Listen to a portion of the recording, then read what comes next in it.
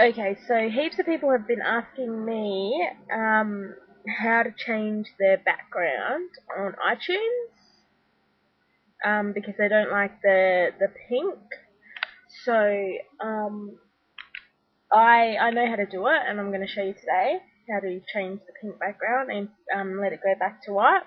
So all you need to do is just minimize it and go to your start button and go to control panel.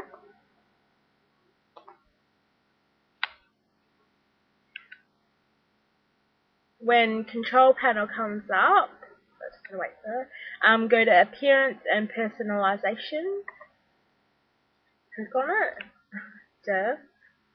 Then go to personalization. Then you'll see all this. Just go down to the bottom to display settings and open it.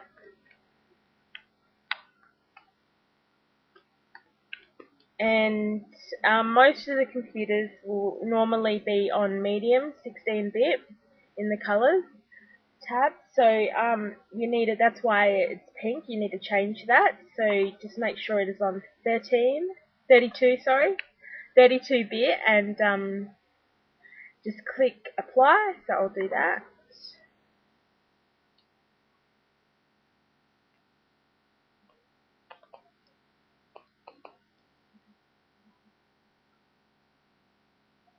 And because I'm recording, it just takes a bit longer. So if you weren't recording, it wouldn't take as long, obviously.